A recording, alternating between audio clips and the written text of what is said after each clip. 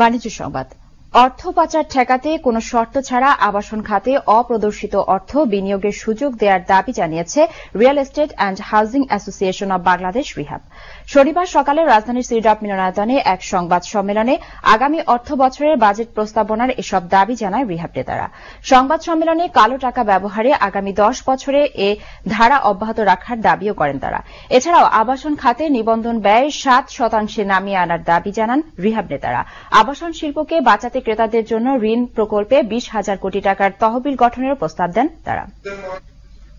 অর্থ পাচার রোধে কল্পে কোন শর্ত ছাড়া আবাসন খাতে অপ্রদর্শিত অর্থ বিনিয়োগ সুযোগ প্রদান করা প্রয়োজন বলে আমরা মনে করি। অন্তত আগামী 10 বছরের জন্য এই নীতি গ্রহণ করে দেশে বিশাল উন্নয়ন সম্ভব। আমরা চাই সরকারের সোর্সে কাটা টাকা বন্ধ করুক, যা আবার 10 বছরের জন্য প্রশ্ন না থাকে।